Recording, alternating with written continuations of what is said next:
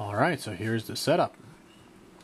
The xmega, the 8-bit, the miner, the UC3, the 32-bit, the controller. And here's the SPI cable going between them. So I will reset this one, and it will sit there waiting for configuration. Let me start this guy from the debugger, and then I'll come back and explain all the blinking lights and everything. Okay, let's start the mining program. Here we go. It's going to take a second to compile here and load onto the board, but I believe we're running. Let's start bfgminer. Detected us, and it's communicating. You can see a whole lot of debug information flowing past you here. So we're hashing. Let's take a look at the output of the miner. So it prints here periodically the speed at which it's going. Average is over a minute, so right now it just started. 4 hashes per second. So this thing will top out at about 90 hashes per second, which officially makes it the world's slowest miner. You could push that a little further by, you know, some crazy optimizations, but obviously I didn't go any further because, you know, it's never going to get past 300, let's say, in the best case. So 100 is good as 3. And you'll see that showing up here shortly. And let's take a look at the mining screen. It's sending in new jobs, reading back the nonce buffer, which currently is empty, as you can probably see. And okay, here we go. We've got up to speed. So that's, you know, about as much as it will go.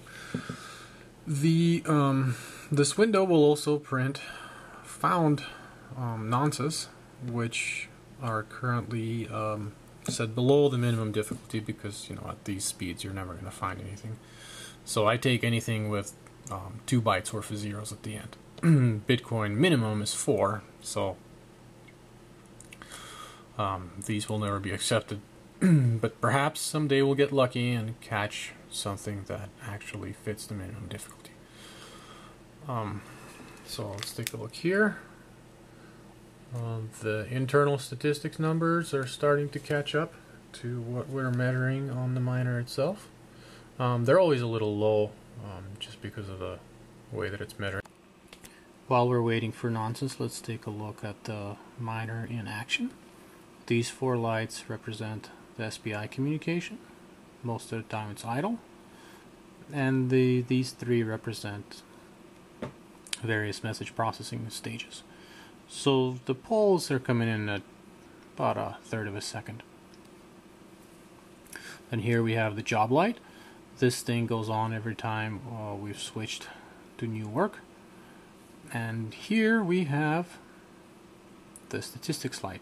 Every time it toggles, that means we're printing statistics. This light here on the UC3, that shows USB messages coming in. Alright, so every time it toggles, that means bfgminer is sending a command. So you can see these guys come in maybe about every second, and then every 300 milliseconds we're hammering the chip. Are you done yet? Are you done yet? Are you done yet? So, but we're actually sending it new work and reading back whatever nonces it found. And then, since it's so slow, I basically gave it enough nonce range to last for a couple of seconds, and then we move on to something else. Otherwise, we just sit there on one job all day, which wouldn't obviously show us anything. So yeah, messages are coming in, and jobs are working, and then new work is coming in from the internet. short while into the future, we can see that we found two nonces. They're both this difficulty 2, as I call it. Internal difficulty 2 means 2 bytes worth of zeros. And if we look at the bfgminer statistics screen, also, by the way, notice I didn't show you we're faking ourselves as a bifury. We're using its protocol. So what we see is our results in this column. This is the hardware error count. Since our difficulty is below that of the minimum, it doesn't accept our offerings. So everything we find ends up in here. Now that's not to say that someday we won't get a real share and actually submit it. So far it hasn't happened. But I'm still hopeful. So yeah, that's pretty much how it works. Oh look, a third nonce. It'll go in spurts. Sometimes it won't find them for a while. Other times it'll find a couple in a row. There you have it.